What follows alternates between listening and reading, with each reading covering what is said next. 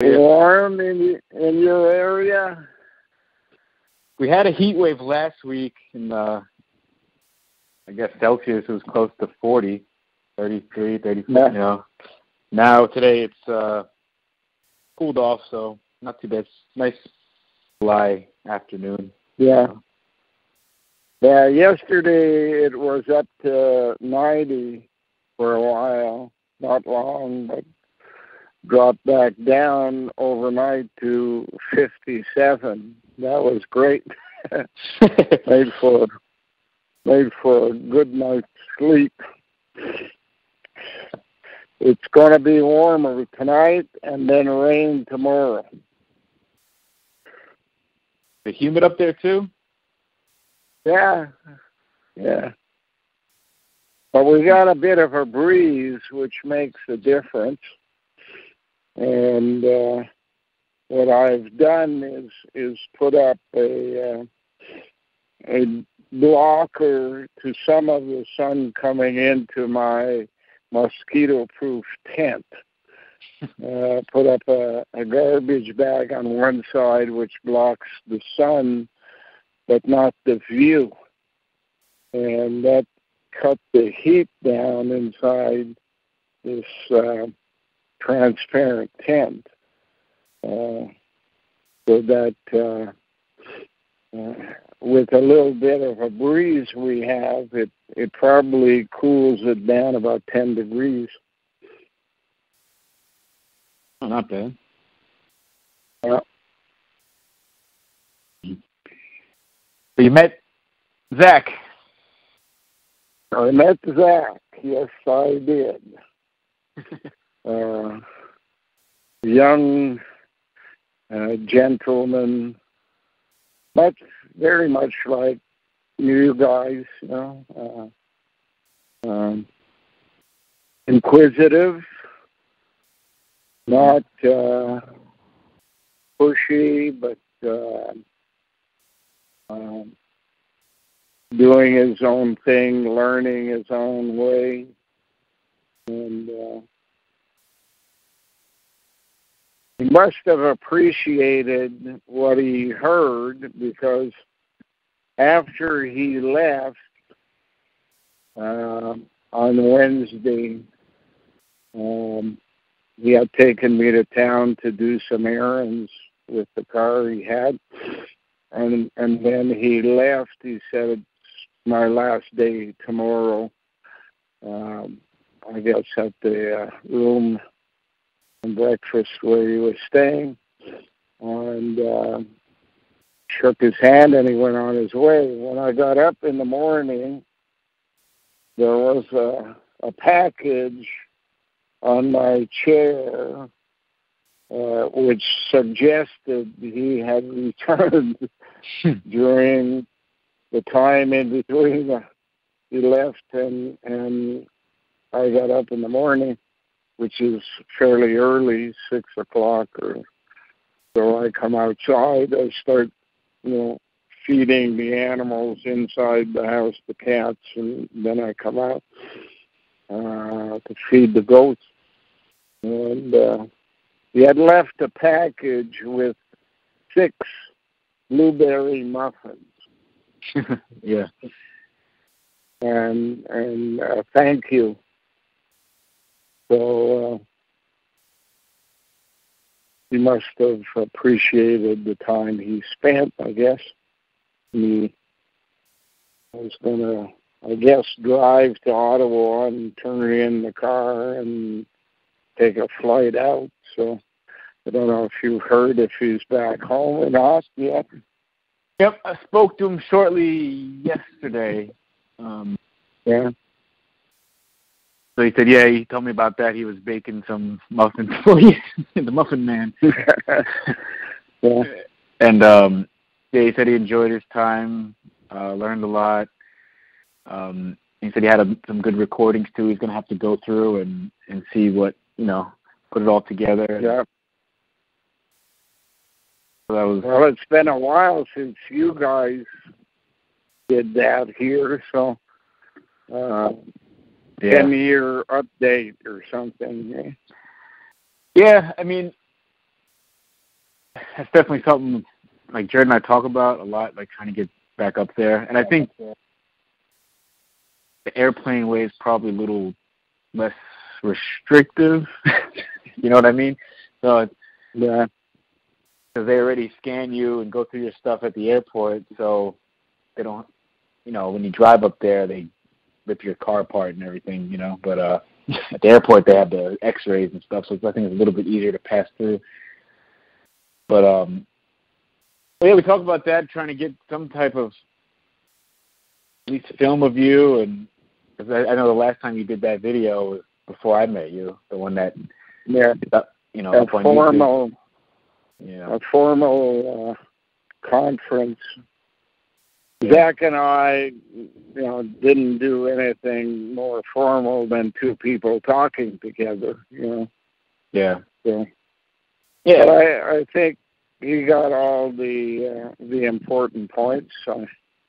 I mentioned to him that, just like you guys, he's 26, and when he arrives here, I think you guys were about the same age.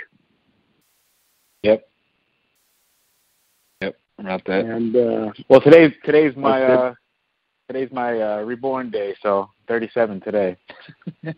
37, yeah. Well, you know me a while. So I told him that he has 14 years to go before he reaches the point where all of the evidence he'll need to make judgments on are still a while away. But this is a good period in your lives to gather up bits and pieces, some that make sense at the beginning, others that don't, but evolve over time, and others you disagree with. That's normal. So he's on his path, following your lead. Yeah.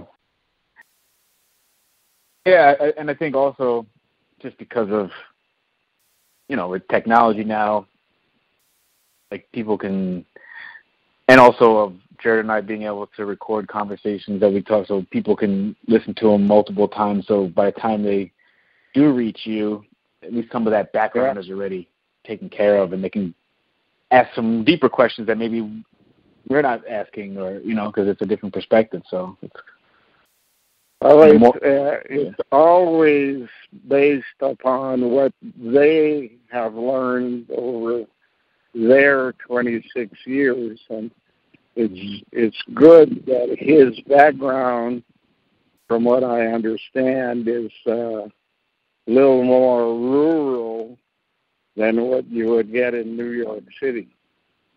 Yep. Definitely. So it's coming at the questions and answers from a much different point of view. I explained to him that the place has changed somewhat since you guys came. That when you were here, we had a raft. Which served the purpose at the time, but over time, since I'm trying to modernize the place a little bit, my view, of course, is that what I'm doing here is not for me, but for the neighbors. And the neighbors, because of the concept that I have that there was a time in the past that is described in the Bible as a flood. that took the life of many people, called Noah's Ark, and that, of course, that's all coding for genetic engineering. And the coding suggests in the story of Noah's Ark that none of the neighbors responded to what Noah was doing, and only ended up saving a few people close to himself. And then if you look at the diagram of the Big 8-O, which is a diagram of the journey of humans on the planet since what it calls Adam, then you see that each step and each name on the chart is basically just a name given to a period in time where the genetic engineering they have done has driven the population away from the center in the direction of the time when Noah appears on the chart, and then a cataclysmic decline occurs and a rebuild has to take place over time, which to me suggests that because the people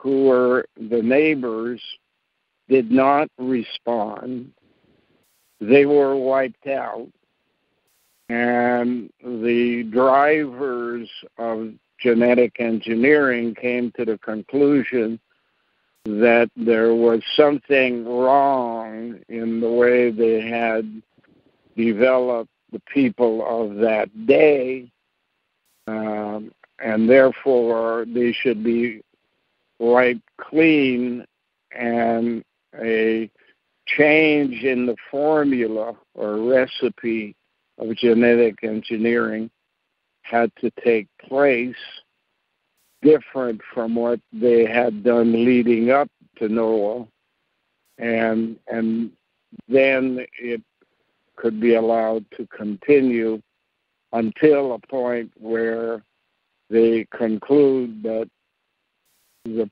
people's personalities have changed sufficiently the way they wanted, going in one direction, and then they reverse the direction, going back in the other direction, which basically at the beginning makes the first half of the Big O with a glitch at Noah, and then it begins on a more refined second half of, in the same kind of time frame, making two O's shaped like number 8, much more in line with the center, following the directions of Adam. Now, when you understand the coding structure behind it, and that basically can't be taught in a day or a week, but it's a lifetime process. When you understand what is going on, you start to understand that Adam has a name that really, in the code, becomes the word Medi. Medi, by replacing the A's with E's. That's why in a lot of secret societies and in their graveyards you see a lot of A and E which basically says they were on board with that concept. Well, MEDI is, on the one hand, media and mediocre and medicine, medicine. Well, Medi was the capital of what we now call Iran at the time, and it also includes the concept in there that you come out of water and you travel on land and you return back to water and travel on land afterwards, which ends up making the shape of an 8. So it was interesting looking at the vehicle that he brought, which was made or sold by a company called Surgeoner. And a surgeon is basically the only legally authorized person to kill people. We do it in a hospital during what they call surgery. And the fact that a surgeon name comes from a fish called sturgeon.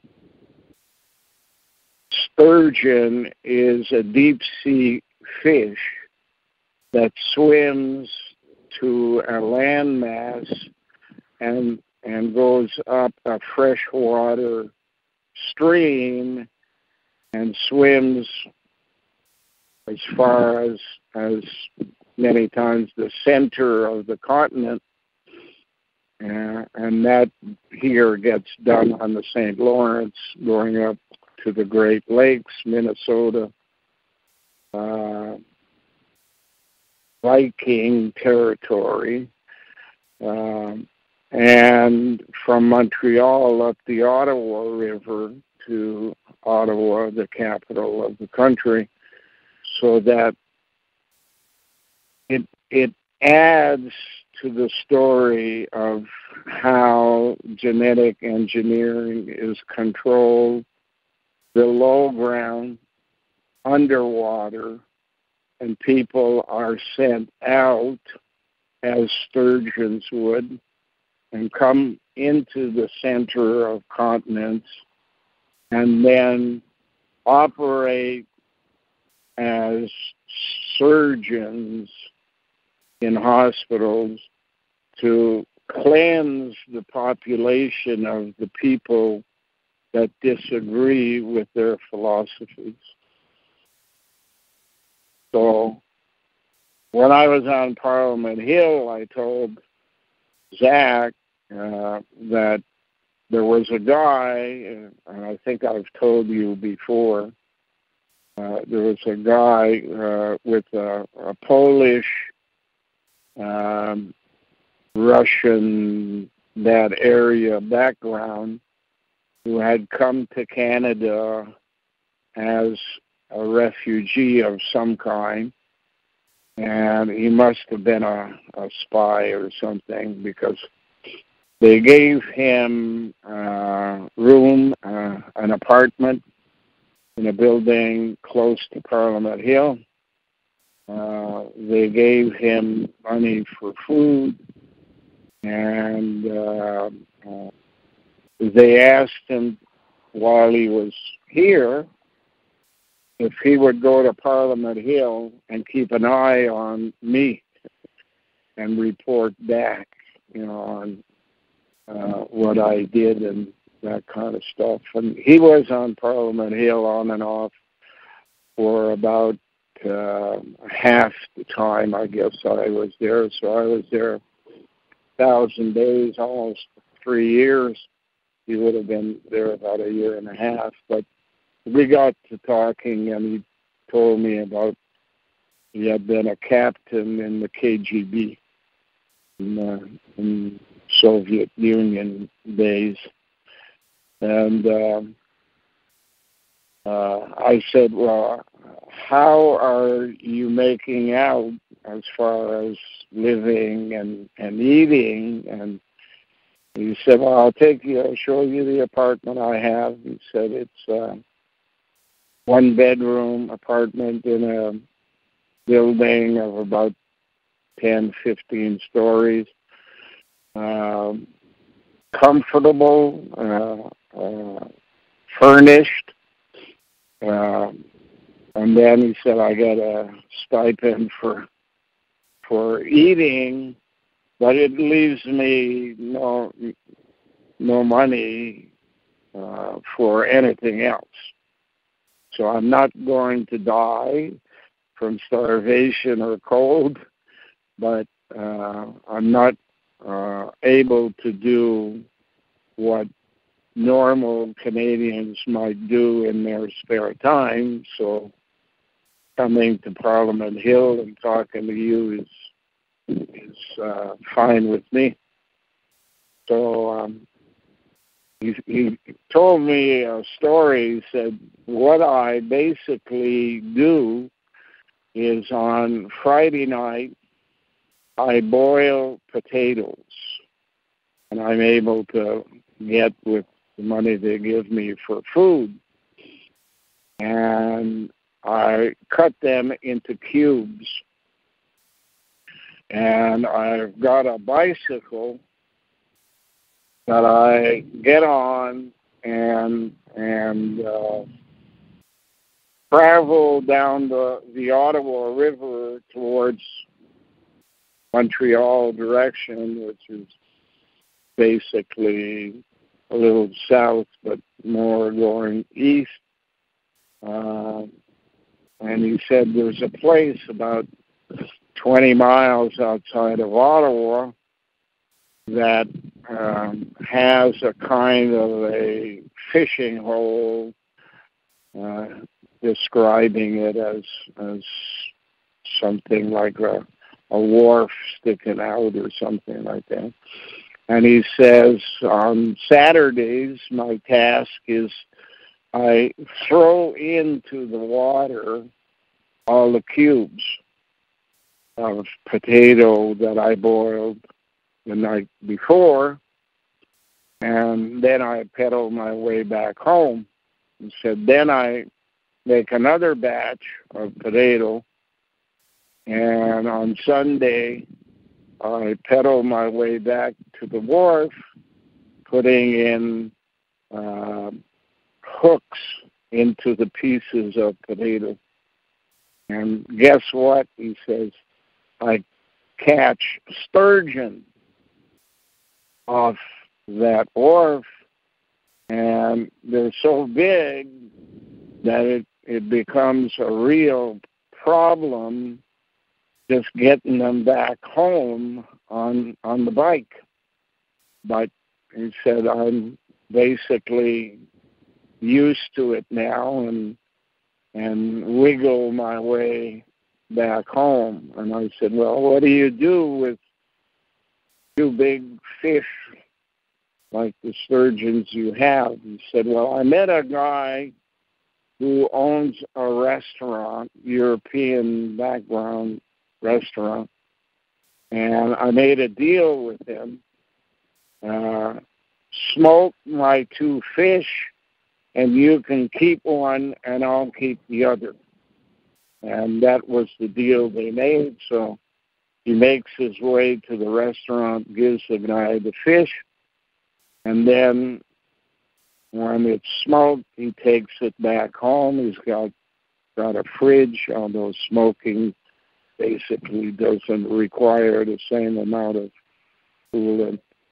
But he showed me refrigerator, and it was stacked. And he said, that was my main food when I was living in. He always had a problem saying which country because they changed the borders there all the time. Sometimes it's called Poland, sometimes it's called Lithuania, sometimes it's called Russia. But he said, hey, that left me all my food money I now have for doing things that I might want to do, like go to the theater or whatever. So, sturgeon coming out of the Atlantic Ocean, swimming up the St. Lawrence Seaway, turning right at Ottawa, going up to Ottawa, being caught by a Russian Pole who came to Canada from a foreign country, feeding him and giving him a lifestyle which is basically better than poor Canadians because of his background. He had learned how to take care of himself, which is not the case with people in Canada.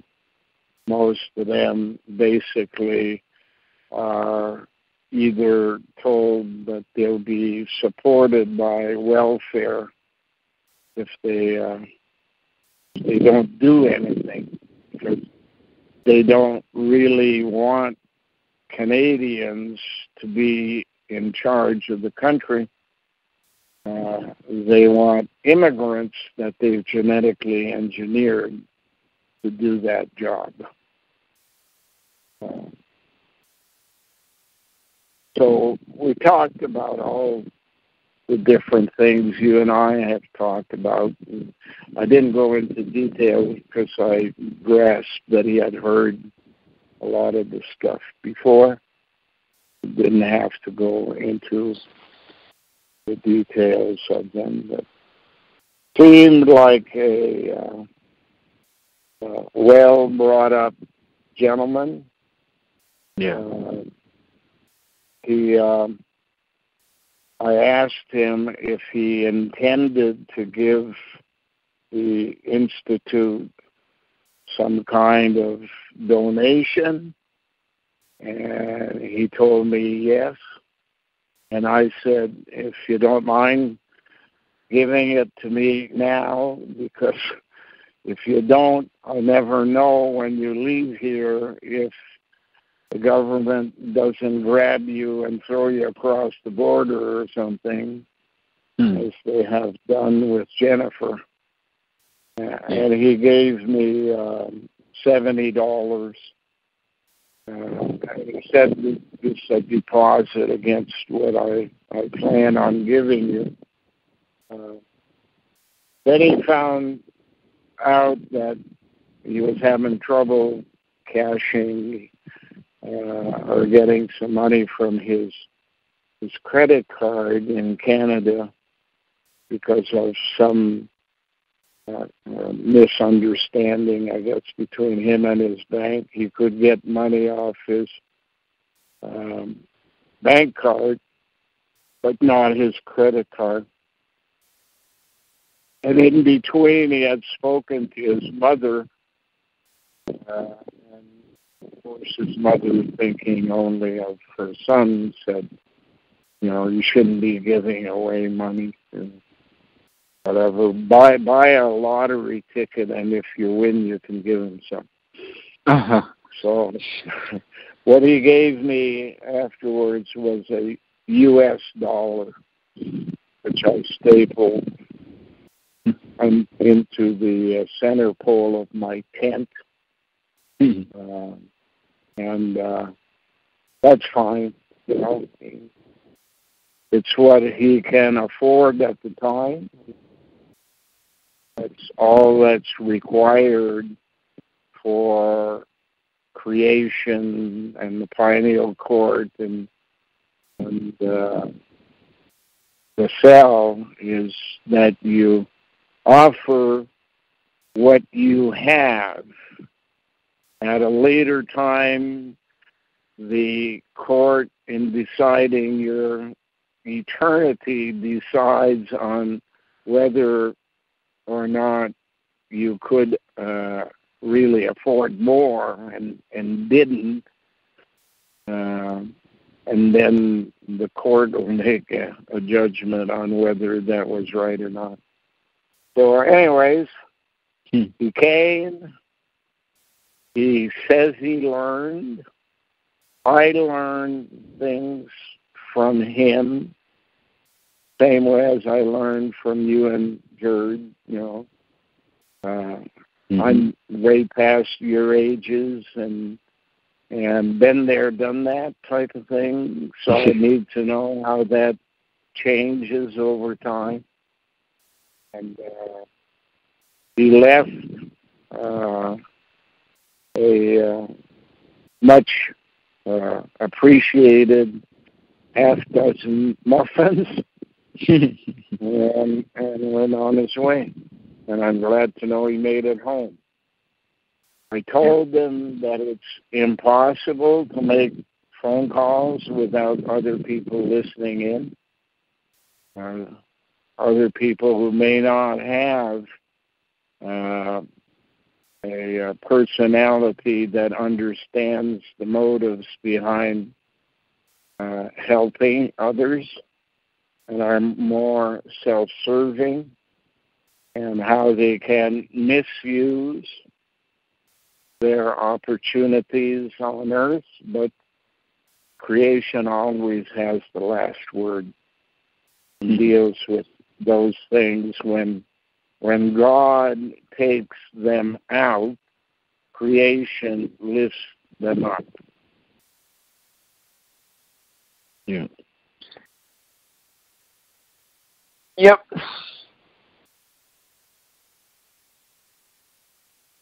So that, my friend, is my 4 days, I guess, with Zach. He arrived in a very strange manner on, I guess it was Sunday.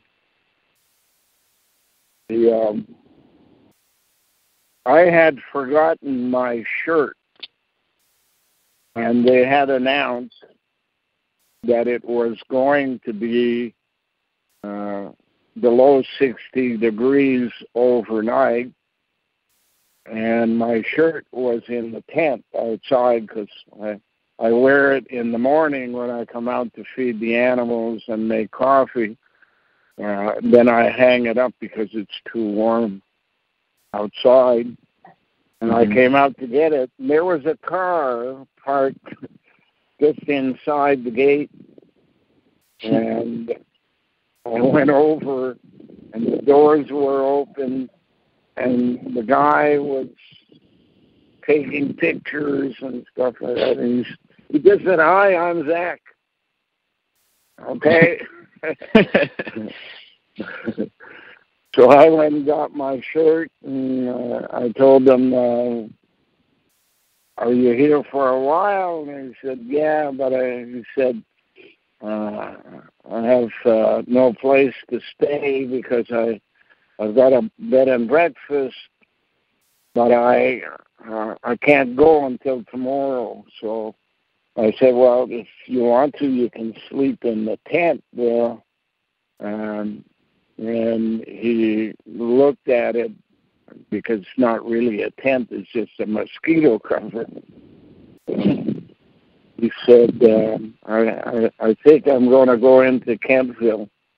And I guess when he ran into the problem with his card in Kentville, he slept in his car overnight, is what I figured he told me. And then the next day he was here and went back to the bed and breakfast where he was able to cook his own meals and stuff. He'd buy things at Walmart, like potatoes and onions and eggs, And he'd cook there, but on the last day he cooked here just to see, I guess, what it was like when I wanted to do something. And use my little stove and frying pans. He said he enjoys his own cooking, so that's okay. Anyways, he spent the time. We had a good conversation back and forth. He left late afternoons and would come back late morning. And, of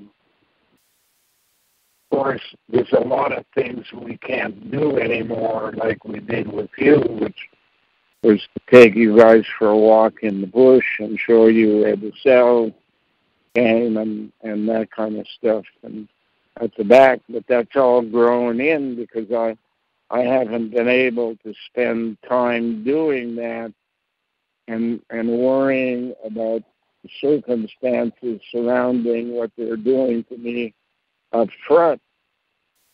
Yeah. I was just before you called making my first list, I guess, of what has occurred since 1986 in a so-called democratic country called Canada. And the first thing that set me on my new path, I was born in 1942, and this is 1986. So the new path was after the age of 40. The first thing was they stole my development business in Hull, Quebec. Then in 1988, by threatening my family if I went to Parliament Hill, they stole my family. And then 1988 to 1991, they stole democracy during the time I was on Parliament Hill, where they demonstrated to me that the teachers of Canada who had arrived with a school bus full of kids would go berserk the minute one of them walked towards me, quote unquote, the lone demonstrator on Parliament Hill, as if demonstration was a crime. They stole democracy. And then we went to court in 1991, and they stole the power of the court on orders of the media that I had found a glitch in their cover-ups by filing a private prosecution, successfully bringing in witnesses who convinced a judge that the government was running a 5% kickback scheme through the chief of staff, 4 cabinet ministers and 4 senators on Parliament Hill. And then they stole the power of the Ontario Provincial Police by saying they were going to stop the charges that had been laid by the court from going forward and reinvestigate what information she had received. Now, that's about as silly as you can get, getting a provincial police to investigate the federal police as to their testimony in a court of law. In any event, it was just a crime of cover-up, and the provincial police started or continued down the path of no power to the people. And then I ended up on a farm, which they basically killed in the hospital my only tenant, who happened to be the person who did what I didn't have time to do, like cooking. And Tom, when I was in the hospital, the doctor, female immigrant from India, came and asked me what I thought about DNR as his guardian. And I said, what are you talking about? He's not on the verge of dying. He just needs intravenous feeding, and that's what you're doing now. And as long as you do that, he'll be okay. But then 2 hours later, they called me up to tell me that he died, and information was given to a guy from Ottawa who was supposed to be doing an autopsy, but it, in fact, looked like he had been more interested in finding out the genetics by checking the mouth, the feet, and circumcising a 76-year-old man, so that when he went back to Ottawa, calling himself a coroner, he called me on the phone and said he had the notes from the nurses, and he understood that I wasn't happy with what had occurred. He wanted to tell me how there was no reason to be unhappy because, and he started talking medical concepts, words, and I said, excuse me, my wife is right next to me here, and she's a director of nursing, and if what you're telling me I can't understand, she will. So please repeat what you're saying. And then I heard Jennifer say, was there a bottle or something in between the bottle at the top of the pole leading to a needle in his arm? Was there anything else in between? And he said yes.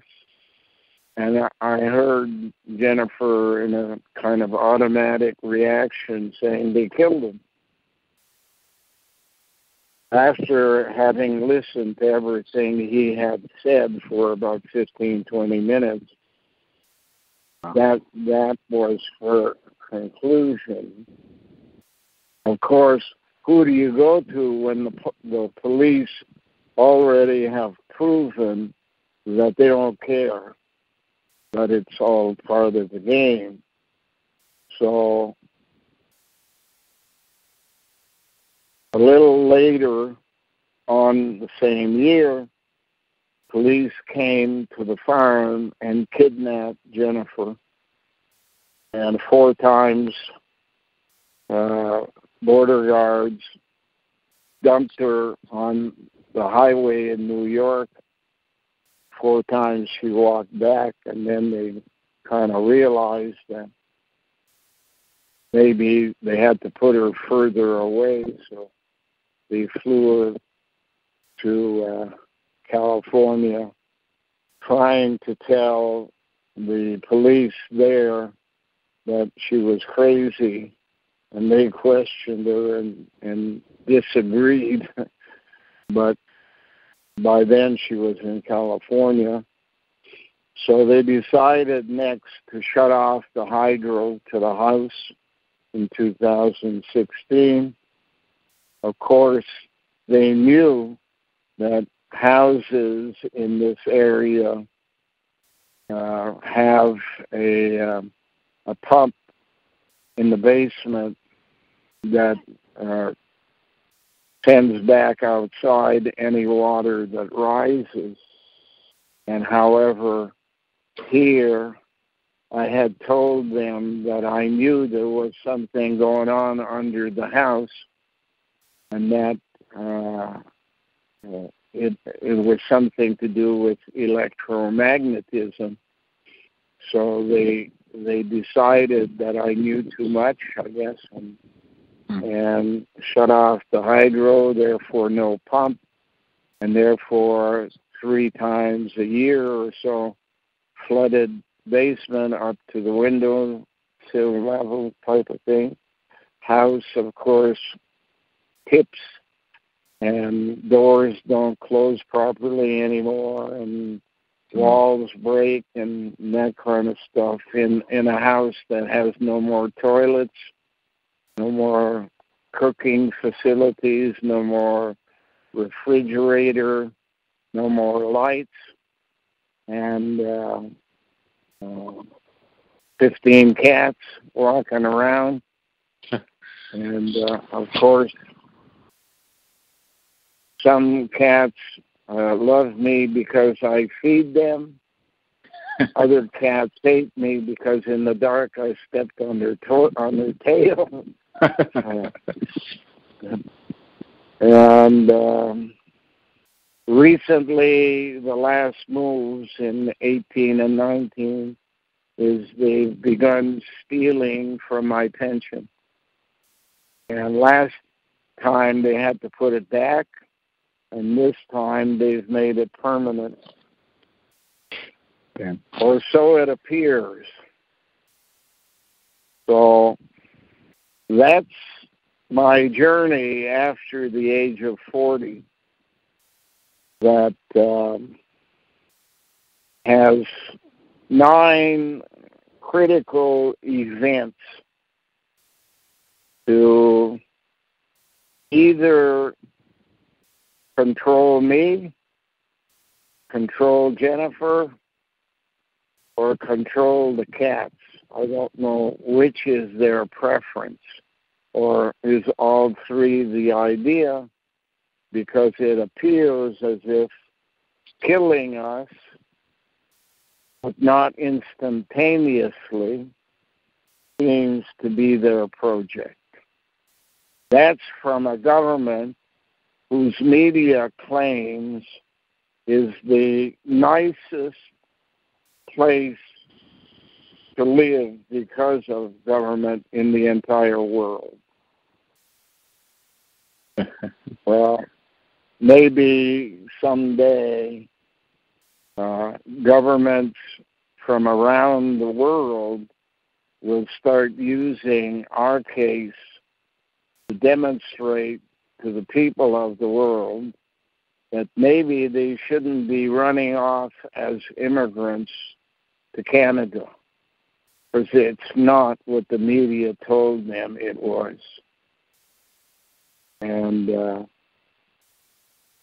guy like Zach and you guys can probably assist in the day that happens. One thing about Noah was that he realized none of his neighbors ever came to help. All of the help for whatever there was came from distant places.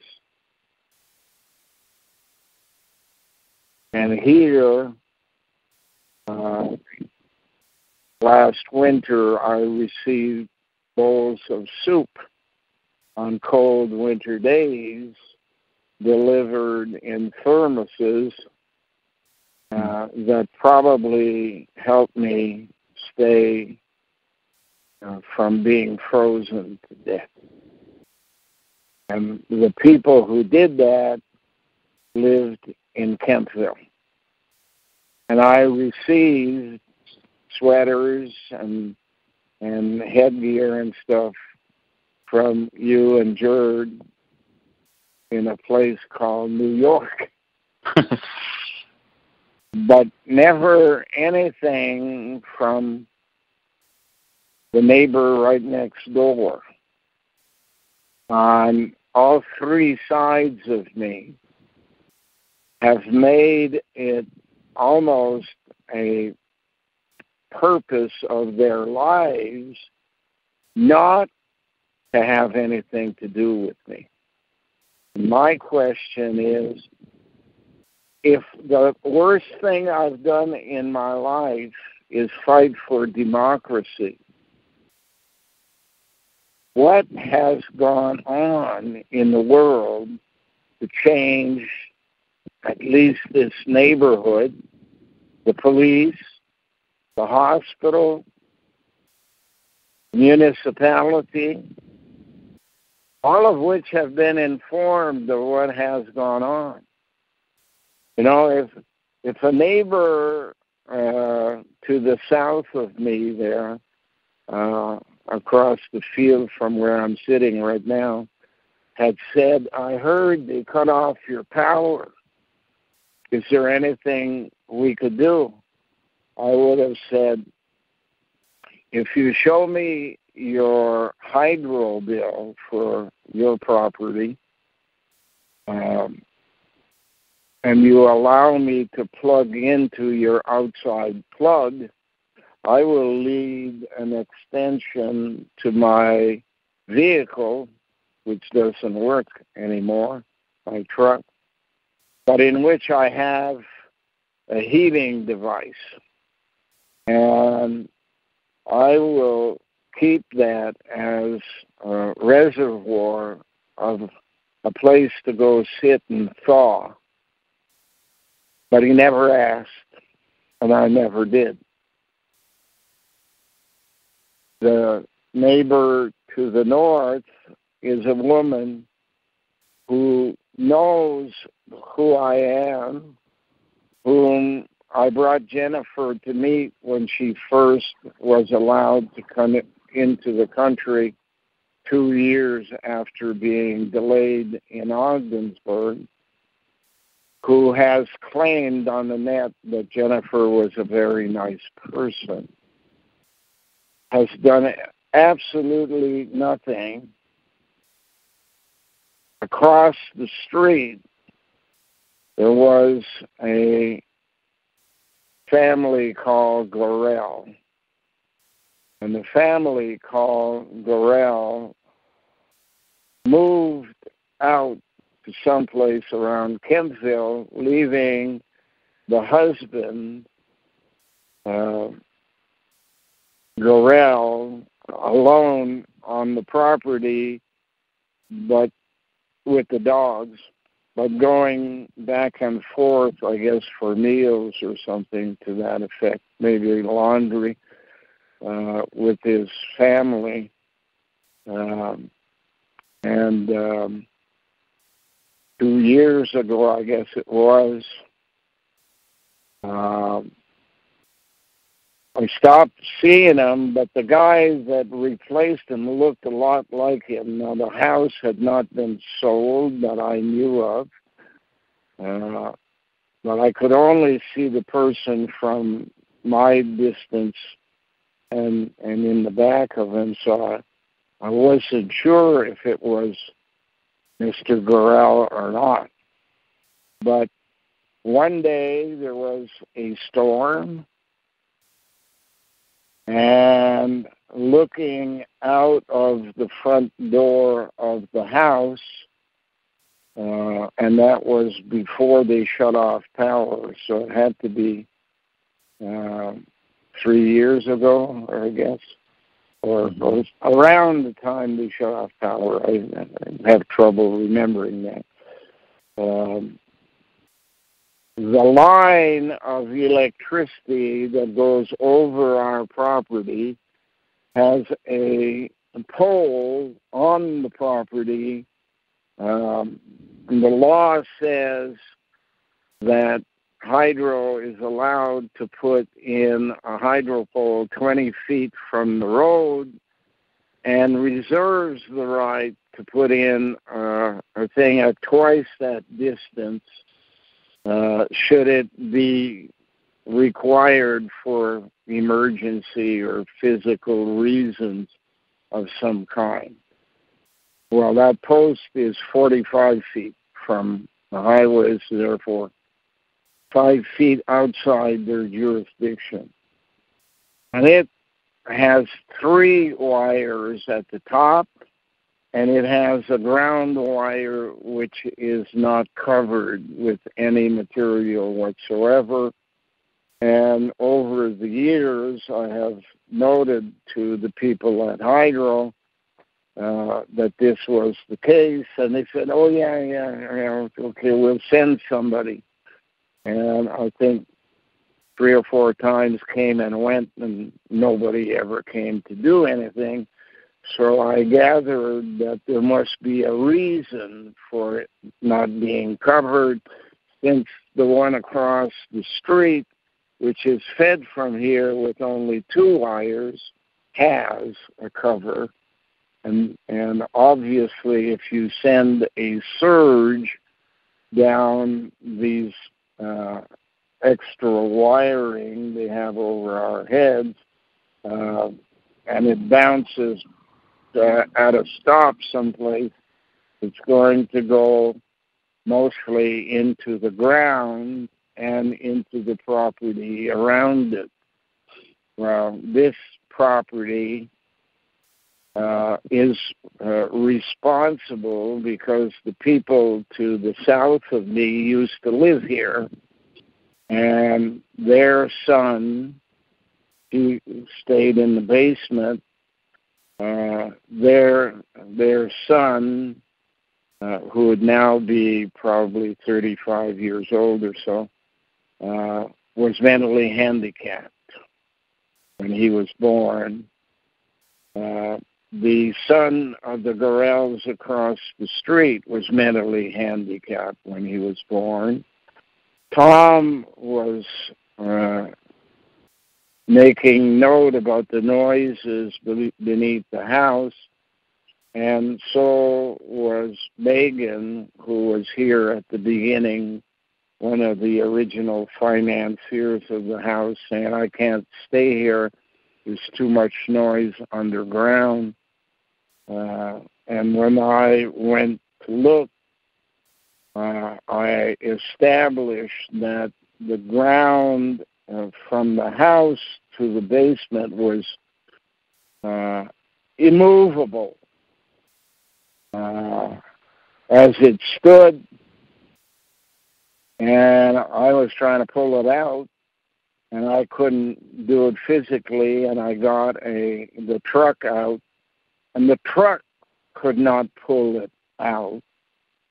And so I asked the guy next door, the husband of the woman who used to live here, if he would know any reason why, having dug 4 feet into the ground, I could not budge that rod. And he said, "Oh, it's because it's 20 feet long." And I said, "That's impossible. How could somebody stand on top of the house and punch down a 20-foot rod into the ground? That's ridiculous." And he just looked at me, and I went back home. The next morning, I went down to continue my digging because I had determined to get underground to a place under the basement at approximately the middle, so that I would know if there was something going on with all of these noises. And on my way down there, I discovered that in the normal construction of a house, people would put in a large pipe that can accumulate water coming close to the foundation and lead it back up to a place that is lower outside and not cause any damage to the foundation. And that here, that had been put in upside down, so that instead of picking up the water and taking it out, it was taking it from the surface and bringing it to the foundation. And there was a very noticeable pattern of large rocks getting larger and larger as they went down and into the underside of the house, along with a lot of gravel beside them that appears to have been rocks that were there and were shattered in one way or another until they, over time, became gravel. But I still had the problem of the rod feeding down in that direction. So I was continuing at the same time as turning underneath the house, trying to move that rod. Well, I couldn't do it that morning, and so I figured, well, I've gone down about 4 or 5 inches more, so I'll spend more time on going under the house. And I was working at digging out a shovel, putting it in some large container, or large compared to a plate, and pulling it out and dumping it. And on about the second or third dump, I slipped and fell against the rod, and it fell over. And I couldn't understand how a rod that a minute earlier I had tried to pull out, the day before I tried to pull out with the truck, would just tip over. And then it struck me that this was very much like the story of Arthur and the sword in the stone, that somebody had rigged a stone with a sword and turned on the electricity and made it impossible to pull, so that they could send anybody they wanted to pull out the sword and either deny them the right to be king, and then send the person they really wanted as king, one of their own, and shut the electricity off, and he would be able just to slide the sword out. That story is written about northern England in what is known as the Dark Ages, in that period about 400, 500 A.D. So it's not new what's going on with me. Hydro is the bully. Hydro has the word rod in it. And hydro is directed to do what they do by someone with enough influence in the government to tell the police to ignore them and don't bother them and assist them if they ask for help, such as they did with me when I said, no, I don't give you permission to cut the trees out in front. And they brought two policemen to stand by me while a caravan of vehicles came in and topped off all the trees. So I don't believe for a second that Canada is the only place in the world that this goes on. It's just that I'm basically made to notice these kinds of things and do the linkage. Now, I was told by the cell after about a year of meeting them, which, if I remember correctly, was in 2006. One of the things they told me is that if I found a special lady that I would consider being married to, let them know first, and they'll give me an opinion, which they later did, saying that, yes, Jennifer was the right person they were hoping for, that we somehow would get together, but that they were not going to suggest anything until it happened.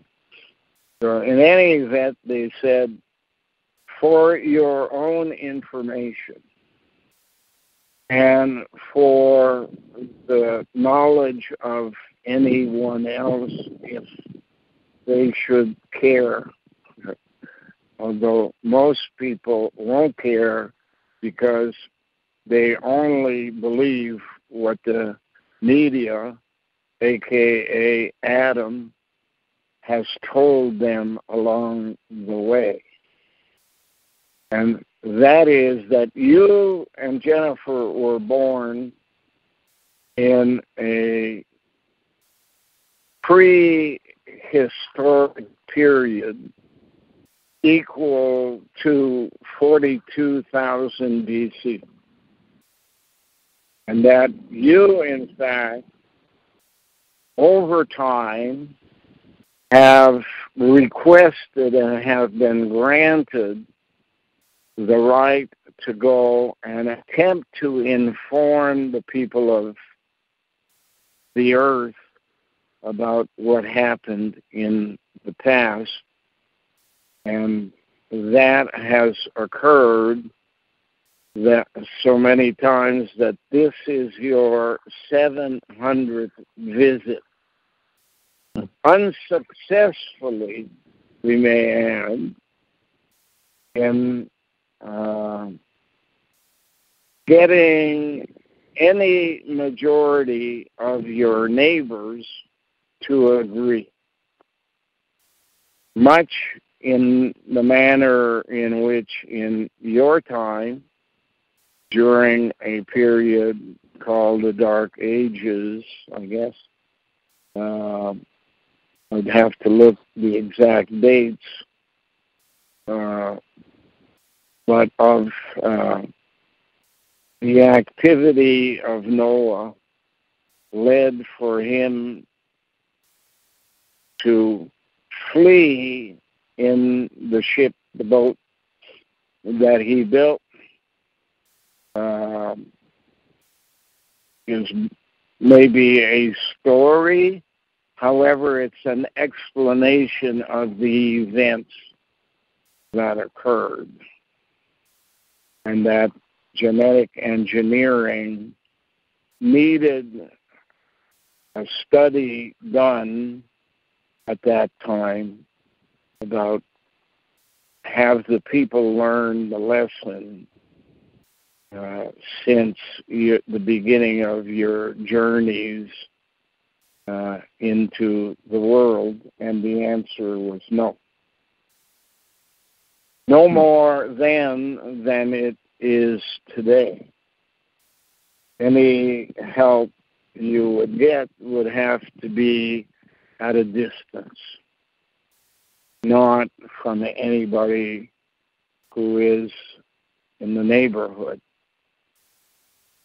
So they said at the same time, the lady that you will marry will have had 37 visits to the planet, and hers would be involved more on the monarchy military side than yours.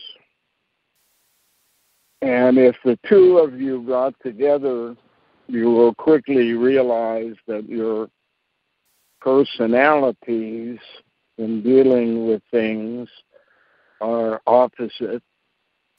However, with the two of you put together in a single person marriage type of arrangement, not necessarily a marriage that's just a government-sponsored control mechanism started by nuns, passed on to monarchs over the beginning stretch because of the transfer of land as they died in the Middle East on some of their escapades, so that the nuns could end up being the beneficiaries of all of the land, not just the royal land. They suggested that marriage among ordinary people be added to the control mechanisms. So Jennifer and I got married only for the reason that getting her into Canada would be more permanent and easier than if we were not married. If we were not married, she never would have been allowed across the border the second time around, once they understood what we had in mind. So Jennifer had to live 2 years in Ogdensburg, was allowed to come in only when there was a threat on her life, and she was making a refugee application. Both judges who heard her application suggested to the controllers that they were not making an instant decision, because it seemed to them, at least, that Jennifer at first had the possibility of having been born in Canada to some nuns, or because she was now married and part owner of a farm in Canada,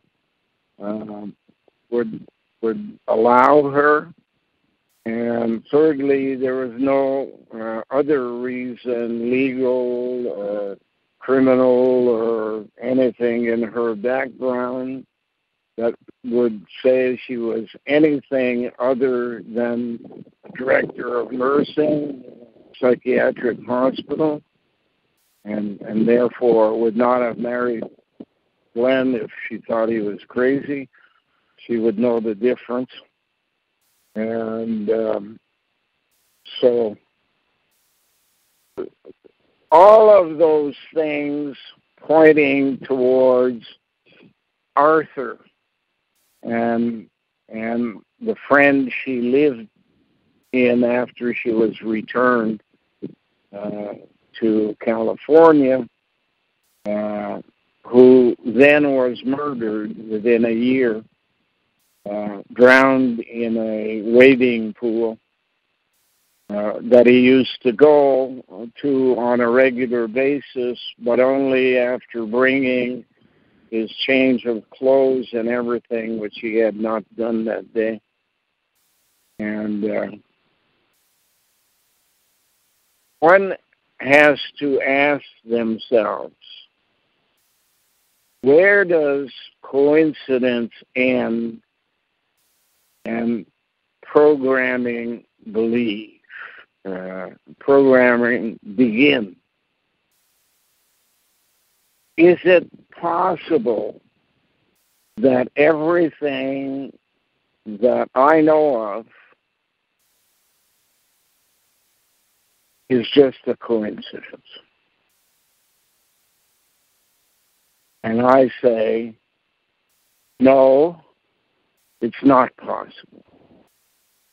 And I say, before the Ice Age came, and you got to remember a number of lives from 42,000 to 24,000 BC, where the Ice Age began, a group of people which calls themselves the original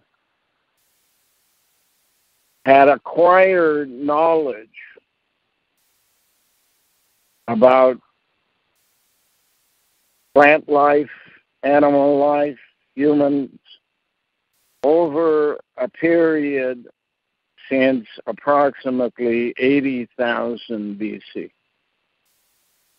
Now, if you start at 80,000 and you go to 24,000, that's a long, long, long time compared to the knowledge acquired in the world. Mostly made itself known beginning of the 1600s, 1700s, 1800s, and makes itself visible in the 1900s and year 2000. Everything from the beginning of the end of the Ice Age, 8,000 BC, was simply to reestablish human life on Earth, divided into two groups. One who would be visible to their neighbors and other countries. Another one underground and look at your telephone and type in Moho discontinuity, and you will see a red-lined area underground. And there establish a control society who would, in fact, be looking at what they knew from the past, that eventually this planet would die, as all things do. And when it dies, they'd have to die with it. Unless and until they could develop a knowledge of space travel in order to extend the period of their lives, they would die both top and bottom when the sun committed suicide by exploding itself and shrinking itself. And that it had been larger in the past and was constantly getting smaller and smaller to the point where more than likely Mars was Earth back in those early days of 80,000 BC, or had been, and they figured it out.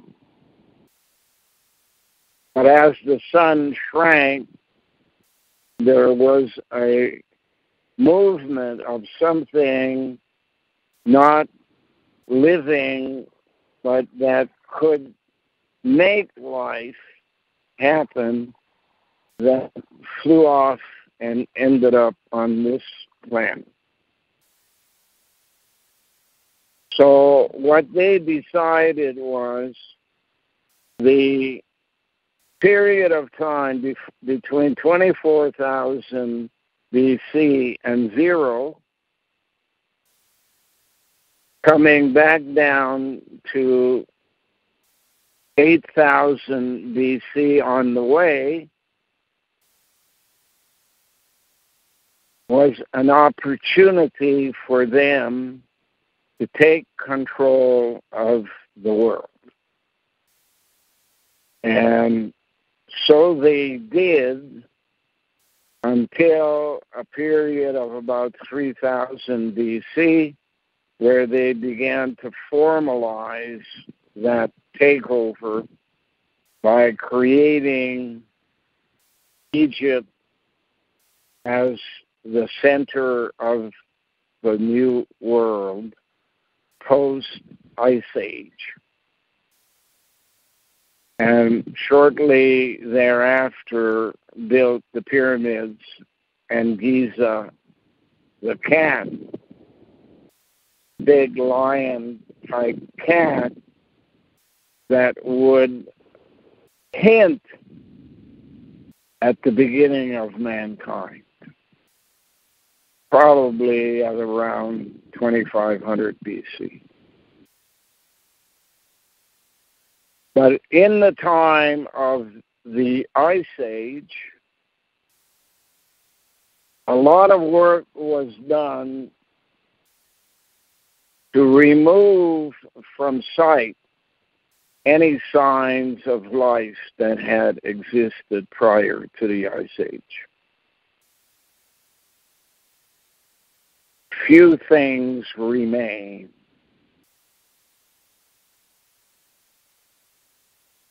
A hint at the things that remain: Easter Island with different statues, which basically says from the beginning of the time this side of the Ice Age, we in fact have had this many visions of the recipe for genetic engineering that we had to evolve through to bring human beings to what they are by the age 0. Hints that are never explained properly, however, serves their purpose to this day. Now, if you were underground in the world and you had a pre-made network called the Moho discontinuity of space that allowed you to stand in and walk around, albeit with its deficiencies of size of rooms, unconnected rooms, and all of that, it would be your task to link everything together. And if you simply have the possibility of moving forward 5 feet in a year, so be it. 5 feet in 24,000 years is a long time. Add 10,000 more years since 8,000 BC to 2000 AD.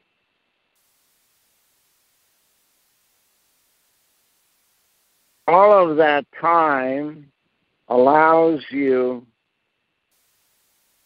to pop up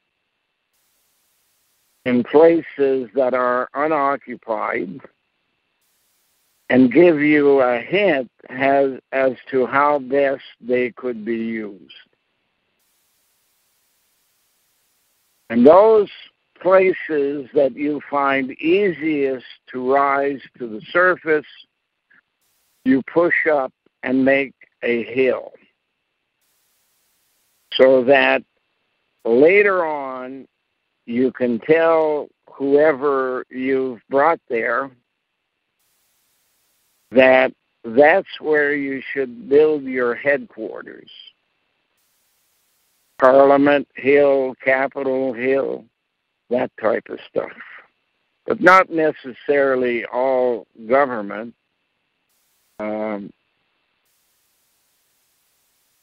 But places that are different from its surroundings, basically. And if you look at your telephone and have it tell you where you live and what the elevation is, you'll realize one thing quite quickly, is that the elevation of where you are changes every minute of every day. And that's because you are sitting on a floating plate on the surface of the planet, and that floating plate rises and falls so that when it's measured from a specific location in space, it changes. Here I'm told 70 meters, 1 minute, and then it rises to anywhere up to 80, 85 meters, or drops to 40, 60 meters on a minute-by-minute basis during the day. Now, I don't feel it, but obviously, if the object that is doing the measuring has been located at a place above the Earth where it is in sync with the Earth and never moves, what is moving is what it's measuring at the bottom of its radar laser, and it moves up and down. And that would be the same for the entire world. We're on plates. Now, deep down inside the Earth, there's a core. But in between, there's other things.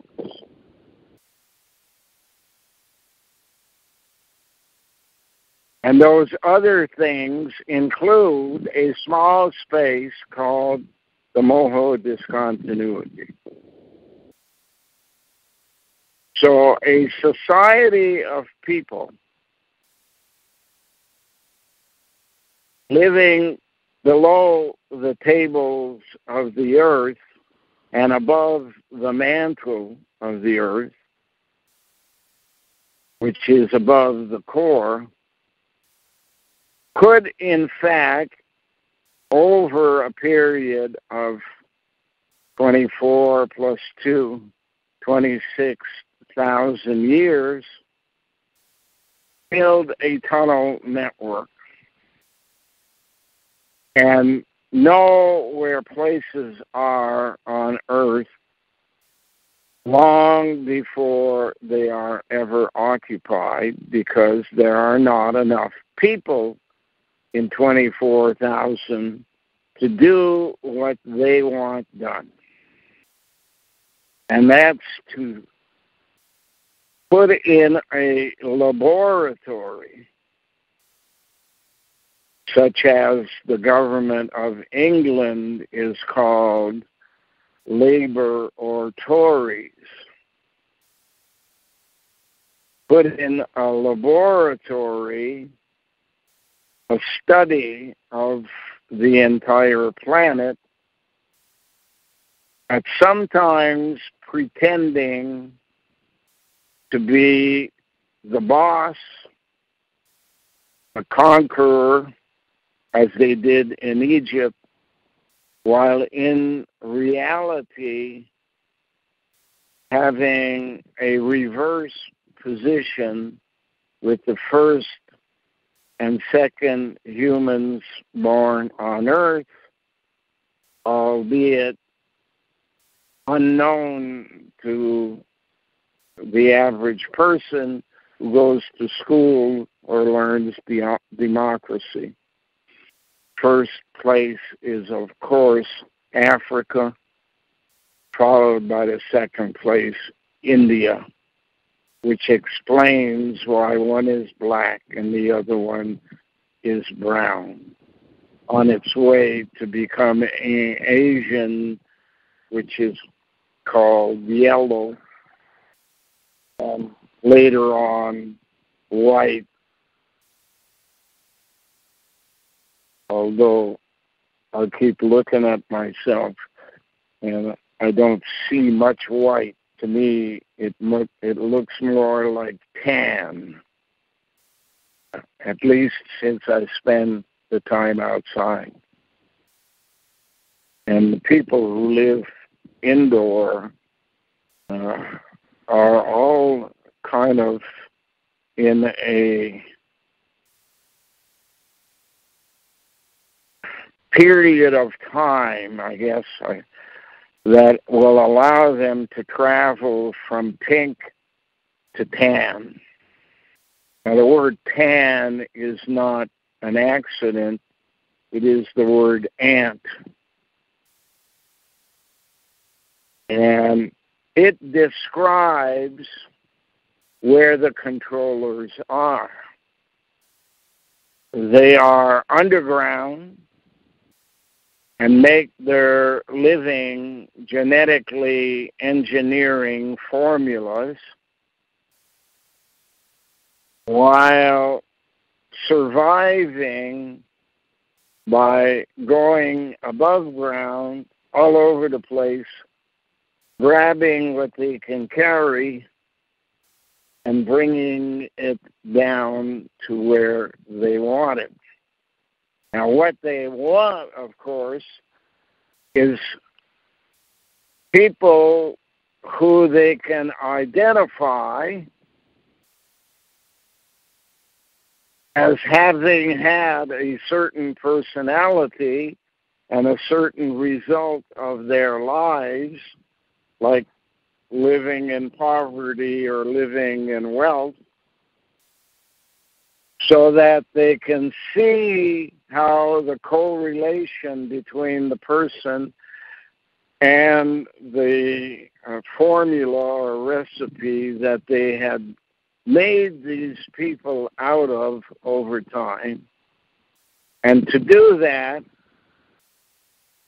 they, for example, make news of a ship being built called the Titanic, knowing that only a segment of the population could get on the Titanic because there was a price range there, and having that ship, quote-unquote, hit an iceberg, at least that's how they explain it, and sink to the bottom of the ocean, where there are people who have the ability to come out of the Moho discontinuity through a space more than likely extinct volcanoes, would then get over to the ship, grab the bodies and take them back,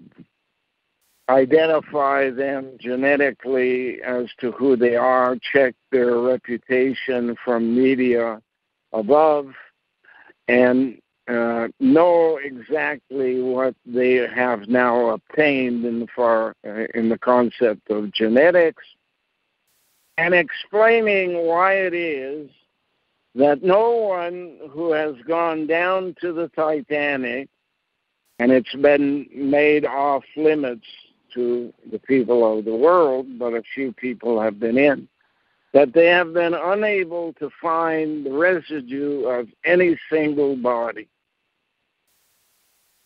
The same applies with airplanes that disappear.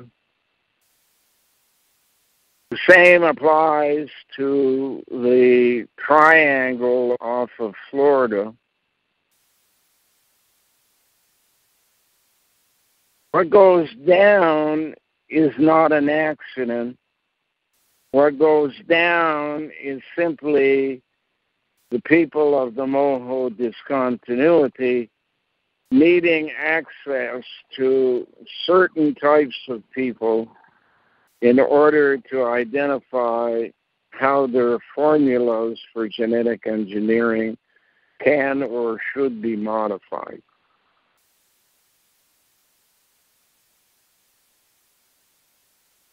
So here we are. Who can be behind this? Well, obviously, if you take out royals, bureaucrats take over.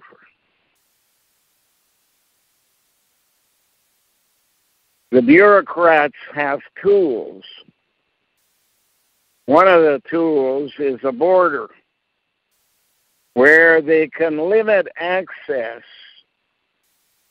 to only the people they have genetically modified and will become adults 20 years later on.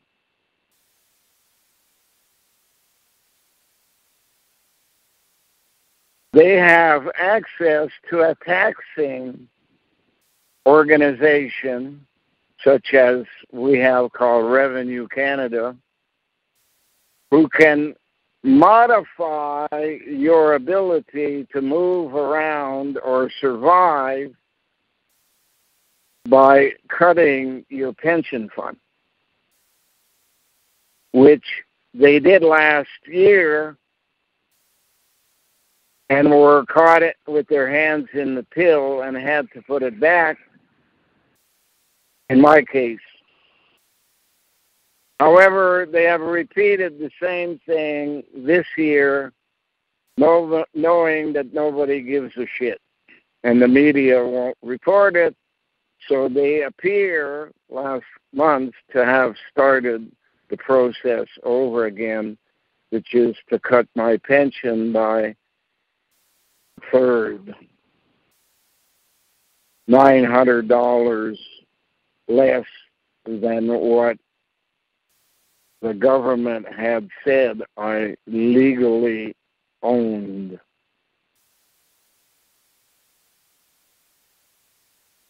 That's terrible. Once they have done that, and you look and say, how can that be allowed? And then you say, and who do I turn my attention to remedy the situation? My choices are bureaucrats, taxation people, police, banks, and yet I know that all of these people have two things in common: Hydro and Bell Canada. So the orders obviously are, you in the middle watch what happens. We at Bell will give orders, and we at Hydro will enforce orders. All designed to go along with you, bureaucrats, limiting access of his wife, killing his tenant,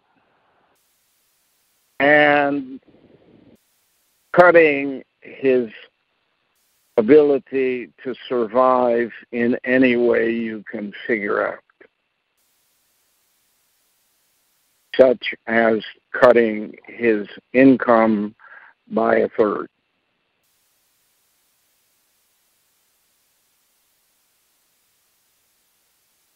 Now that's the life I've lived,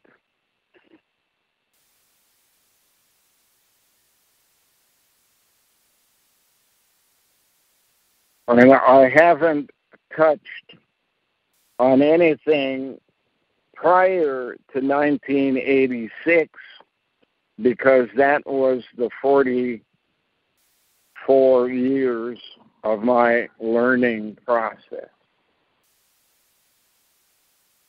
If I start with what I remember, I would start at the age of 5 or 6.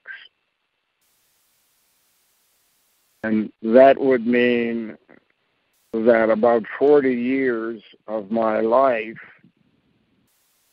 I lived at a time when I knew what was happening around me.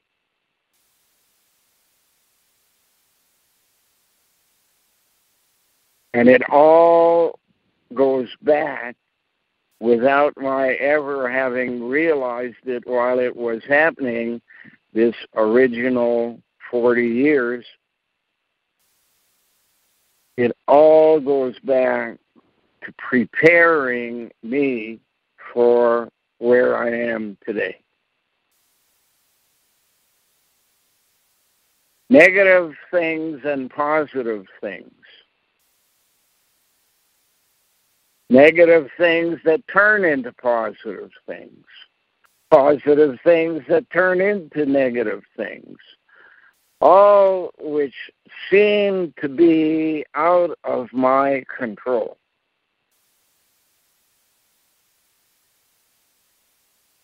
But not forgotten. Not understood, but not forgotten.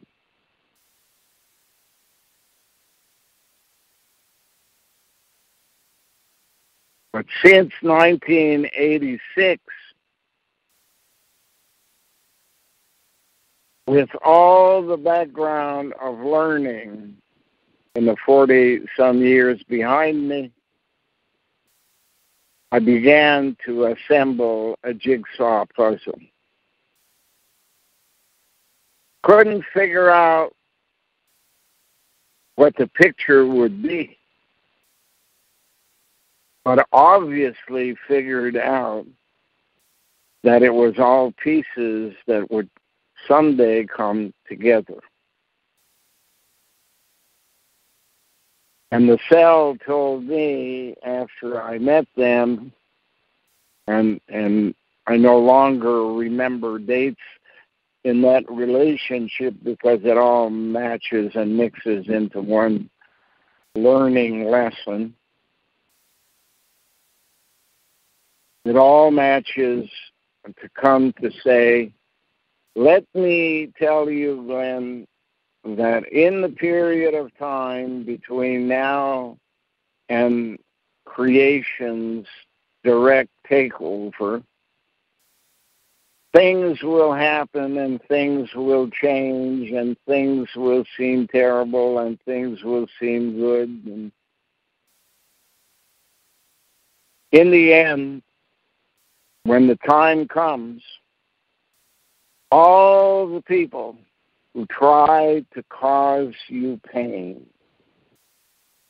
you and Jennifer, and prevent you from achieving your goal of being on the farm together, will fail. And they will be dealt with according to their involvement in the criminal activity. But you and Jennifer will be there together at the end. We can't because we're not allowed to tell you when that end will come. The pineal court will inform us, and creation will inform the pineal court. We are simply investigators bringing to the court the information we collect about people and how we suggest they be treated once, quote unquote, God, the satrap boss of the earth, who was allowed to have control as an experiment by creation, has proven creation to be right, and the governor of the earth to be a criminal. The governor of the earth, if one looks at the power of money, is nuns.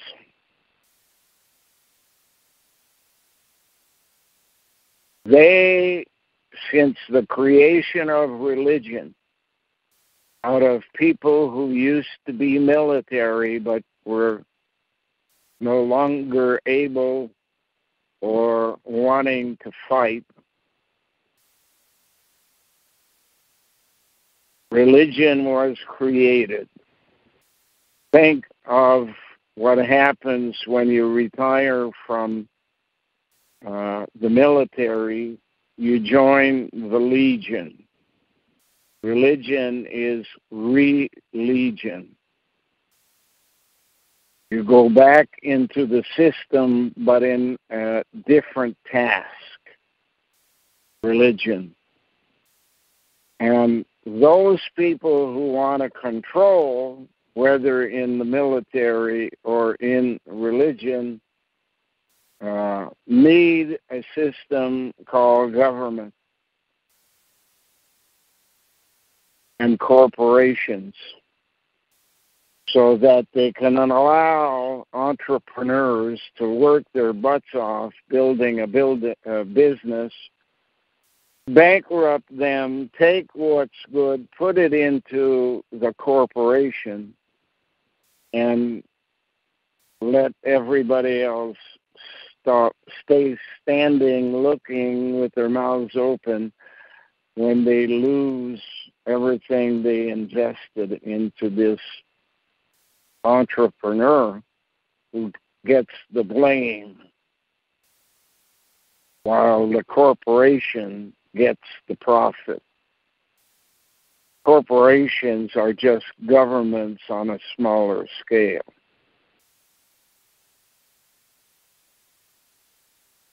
The bad guy that enforces everything every step of the way is hydro and telephone.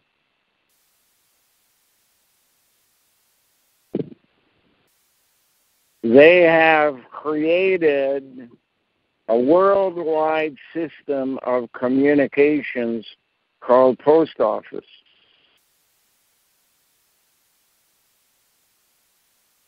So what they don't hear on the telephone,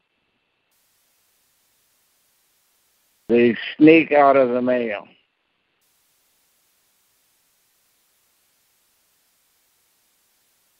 I got so many envelopes with the open here that my complaints led to them having to send me a letter.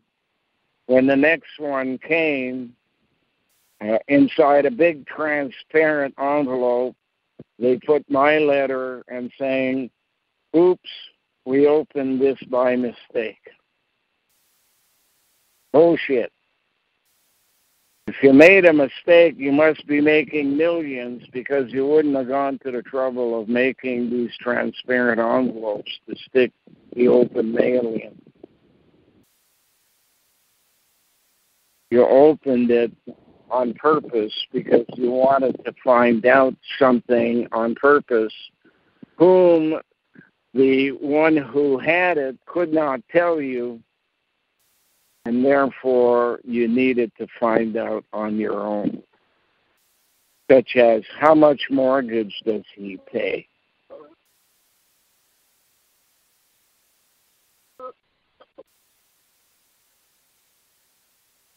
So there we are for today, my friends. I don't know if Jared came in along the way or not.